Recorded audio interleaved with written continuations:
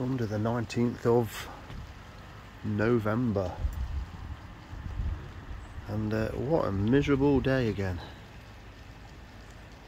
Raining. Haven't we had this autumn, haven't we had a lot of rain? The main pond, the fish are hovering around here. It's my bit of a viewing point, which is nice to see. You know, if you have a covered pond, definitely have an area that you can inspect the fish. And the temperature in this one on the Inkbird is, if I can see, 10 degrees exactly. 10 degrees exactly, and I can see the fish through there, so I know they're okay. I know they're active. And the shower is now off and going dry, and so is the bog filter, or the plant filter. So I'm going to grab my coffee, because I've not been down to see the indoor grow. Christmas tree, real Christmas tree is there in prep, and we can have a quick look. I don't want to go on the grass that much. Oh, it's windy as well today. Acers have now dropped all the leaves. This is basically just running on rainwater. So what I will do in spring or whenever, I will see the sediment in the bottom of this. I'll get my hoover out, pond hoover, and it will get a good suction in to get any settlement, and then it will get filled back up again in spring, and these plants will just keep ticking over with the rain, so on and so forth. So I don't know whether it's I seem pretty much obsessed with LED lights at the minute. I've actually purchased 3 more. 2 similar shape to a phone but bigger, about 9-inch, and they've got a PIR, and the back of it, of the light, is a solar. And then this one, which I'm going to show you now, which I've got to say is fabulous. Up there, look, on my greenhouse, this autumn flowering cherry is in flower, which is just helps to see things living and still growing. But yeah, I fitted this the other day, and it's solar panel. There's actually 3 lights and 1 PIR on the front. It comes with a remote, and then you just clip in. You can have the actual solar panel. It's got quite a bit of cable, so you can actually have that somewhere else if you've got this somewhere. In fact, it's just made me think, actually you could actually have this in the garden, because these panels, these 2 on the side, point in different directions. So you could have this in a garden and have them lighting up different parts of the garden, or a tree, or you get the picture. And then put the solar panel which slides in there, or you can have the solar panel remotely, and this comes quite a lot of lead. Probably, I think there's a good couple of meters on there. So anyway, that's doing well. And we go in the grow on pond. The bees aren't out today. Come in here, you'll see a remote in there, and there's different modes, so you can have it coming on with a sensor and going off, coming on and stopping on, and coming on and going dim. And there's also a flash mode on it, like an emergency, just flashing. I suppose, I don't know why I'd use that, but if you're having a party or something, I suppose it might be a bit of a gimmick. And here's the indoor pond, the 5K, doing absolutely great still. Temperature in this is 1.1. The minimums have been 8.8. Now the 8.8 minimum was a good week ago. I've since tweaked these up a little bit. So at the moment it's on 12 degrees. So I'm hoping, if I've got that heater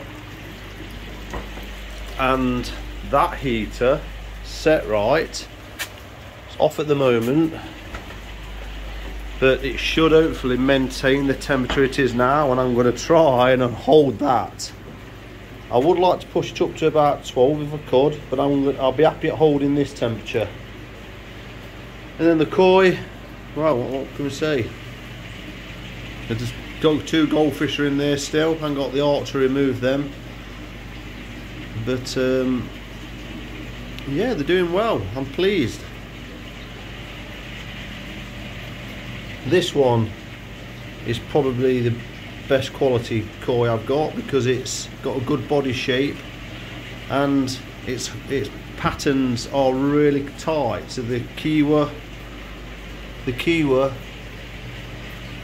and the sashi are really good.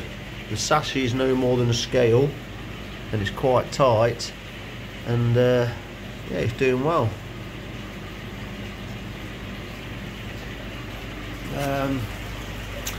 There's still quite a bit of condensation behind these, but I suppose what it is doing is when there is water dropping, look, and I've got droplets within that, which is not great, but I've not managed to really seal the ends, as you can see. If I show you behind there, it's quite awkward to drop that one. It's quite awkward to seal, because obviously you really want it to be airtight. Now I could cut that and then pin that to that bit of timber there, which would obviously help because it would be less of a gap. But I've noticed since upping the temperature a little bit to 10-11 degrees, and it's coming up just slightly above 12 degrees in here, I'm not getting the condensation on the side walls as much, so I don't know why that is. I've also got my new mop, and I got a spare one of these heads, so I put the spare head onto my old mop, which I didn't think I'd be able to repair because I didn't think I could get the screws out of there, look, and I did manage to get them out. So this is back in working order, and to be honest, this older one is actually better condition, better quality. It seems more sturdy, the handle's more sturdy, and it's longer. So pleased with that. So as usual, oops, I'm going to get a bit of this food out, feed the fish. I'm in here. They are just being hand fed now, as you know guys in previous videos. They're still feeding. It is a colour food still. So like I said in the previous video, once this runs out, I haven't got any koi food left. I have got some koi food left in here, but it is more of a higher protein, and it is silkworm pupae, which I fed in summer. So hopefully I'm going to save that and give them a really good start in spring when the temperatures get up. I'm going to hit them with the rest of that. There's probably a good kilo there. Yeah, so they're still keen on being fed once a day, and they're looking okay. Happy enough. Now what I was going to focus the video on this for the last 10 minutes is, should you clean your filters out in winter? And I think my answer to that is yes. Can it be less frequent? Yes, it can. Does it want to be less frequent than say once a week? I wouldn't say so. I'd still think you're best to clean your filter out once a week, and that is exactly why I'm in here. So I'm going to do just that with this one. Open that up and then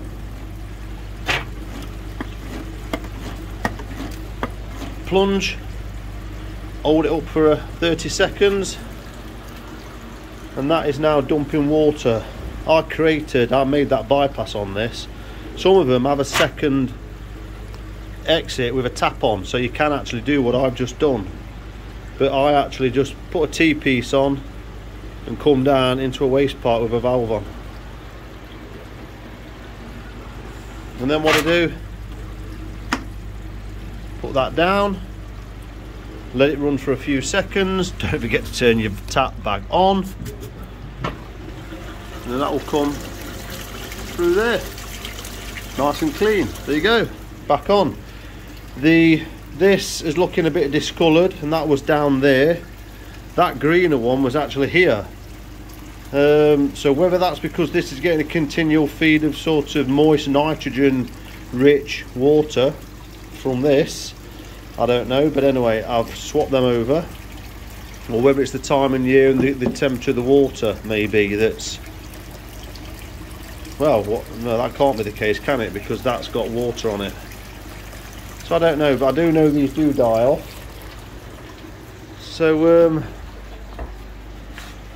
So yeah, filters, and then I'm going to also clean this one. I've still got the overflow of the pond disconnected. I was thinking actually connecting that back up, because what I did on my last clean, instead of putting the hose pipe straight in, if the water temperature is colder than the pond water, then obviously it's going to drop the temperature of your water, and if you're heating a pond, you don't really want that.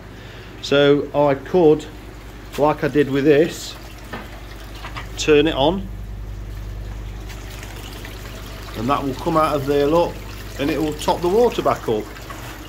This has got an overflow on, so once it reaches a certain level, it'll just overflow.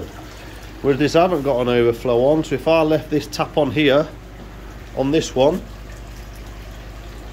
and let this fill there, it would overflow inside the greenhouse in here, and its higher point is there. That's the highest point there, I've noticed.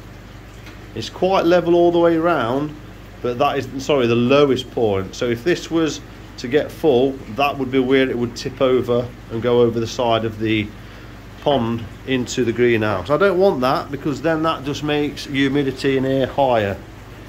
So that's why I was thinking of tapping this back up. I don't want water in here, because then it's just going to be sat going stagnant. It's not going to be continually running through, is it? So yeah, I might do that now.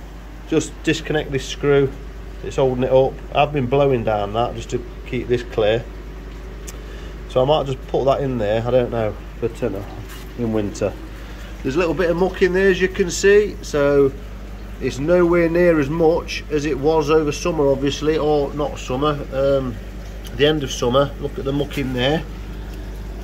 It's still quite a bit of muck in there, it's collecting, but it's nowhere near as much as it would be if I was feeding a lot. But that, to say I'm only feeding once a day, is still quite a lot, isn't it? So on that, the conclusion is yes, the more often you can dump that out and get that muck solids out of that filter, the better. So like a drum, which does it, say you can set it to every half an hour or whatever you got it to set at, it cleans the screen and that goes down a waste chute.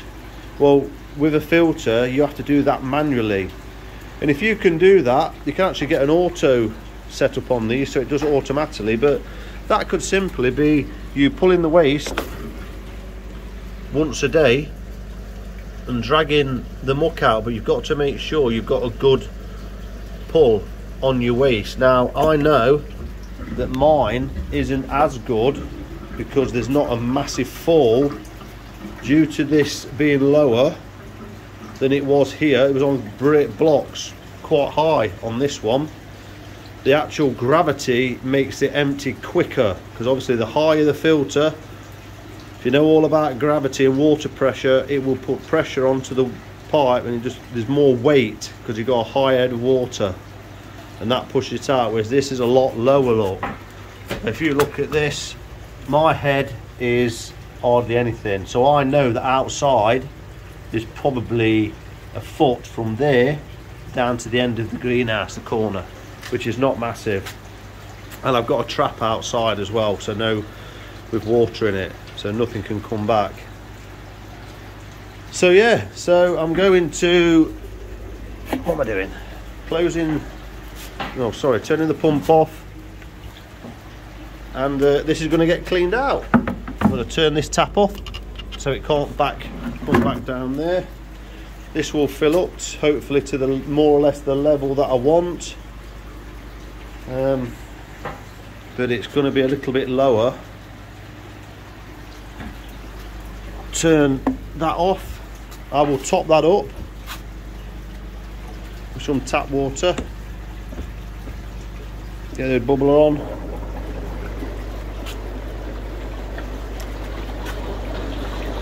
I could probably just get away with dropping the actual water, to be honest with you, because the K1 is a lovely brown colour at the minute. But I do it anyway. I'll leave that on for about 10 minutes. I do need to top that up with the hose pipe, otherwise you not get that vortex, it's sort of muck overflowing. There's my tap, that's now on. There's my hose. And I'll just do that, give it a bit of a nose down on the top.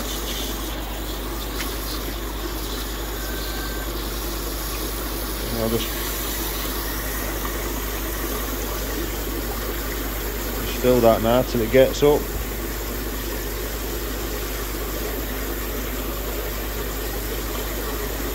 And I will probably measure the incoming water temperature, because if that is above 10 degrees, well, my water in here is 10 degrees anyway, so it's not going to be any detriment to adding it straight into the pond.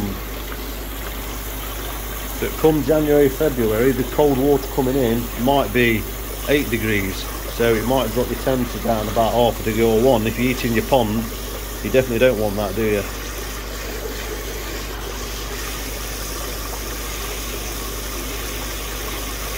So that's that. It's got to be above the level of that waste chute to get that cleaned properly. And you'll see the muck come out. You see the muck on the outer chamber already. And then what I will do is put some water in here. And we'll do a little test, shall we, of temperature.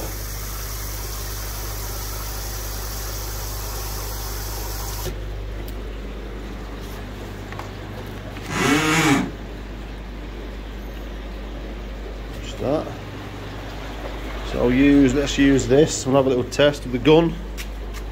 This has got a compensation for temperature on it, this has.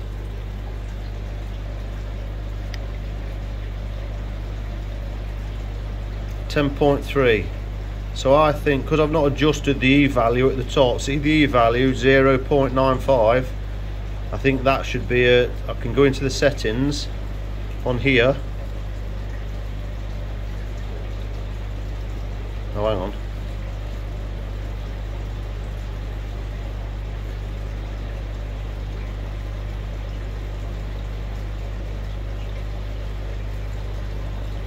Not that one. Not that one. There. Now it should be on 0.93. So if I do it now, I think it'll be 10.2, Lord, drops the temperature down. So that's more accurate now on 0.93. There's a chart in the instructions determining what your setup is and what you're testing. So if it's water, it's got to be on 0.93. If it's concrete or a block or wood, the value is different again. But in water, on this device, it's got to be 0.93. That's actually saying it's 11.9.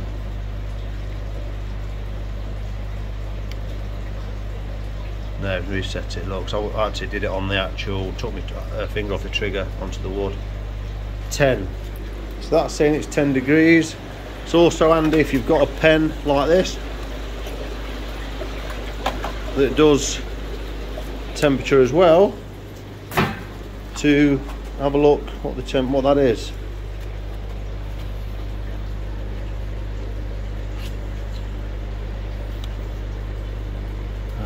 It's on centigrade.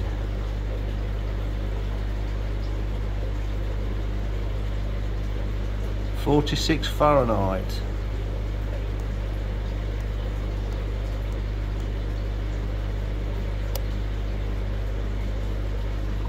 Can't even see.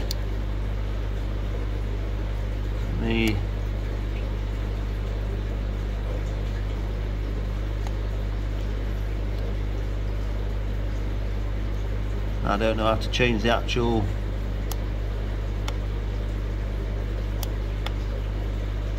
temperature, to be honest with you. Have to have a look at the instruction. I did know, but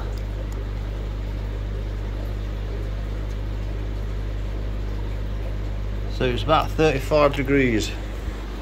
I'm not impressed with the display on this at all, if I'm honest with you. So around about the 10 degrees, so it shouldn't be a problem for me to put that in directly. But like I say, it's on that cusp of being colder than the water than the pond that's in. If you're heating above that, why go and dump a load of cold water in? I mean, obviously I'd treat it first and remove the chlorine and chloramine, and I'll put it in there. Put the Seachem Safe in there and then pour that in first. So yeah, that's that. What do you do, guys? Do you still clean your filters out? Do you leave them longer? I know ponds that are in the garden, it might be a lot colder, but it's still a good idea to clean your filter, keep it well maintained, and because anything that's sat there is purely decaying. Now you're only getting away with it because there's not much food going in, so it's still good practice to keep it going once a week, get in that routine, grab a coffee, get down there with a core in your filter. That one we're done in a minute. This one takes, because I'm getting the air in, it takes about 10-15 minutes, and I enjoy the core in that while I'm in here. And I sometimes do my other bits and bobs, like do a nitrite test or do other tests and stuff. Check KH, see if the KH value is okay, things like that. So on that note, thanks for watching. Can we see these? They're in there, doing great still. There's not an awful lot going on this time of year, guys. I know a lot of people probably start knocking off videos and stuff like that, but I'm going to try and keep a weekly video going. I'm about caught up with footage now, but I think I'm still a week or so behind, as many of you know, hence the last video was about 40 minutes work, so I just wanted to get sort of caught up. But I have got another video, if that makes sense. I've got two videos at the minute, two lots of footage that I haven't shown. But some secondary Benny on that fin on that one, look.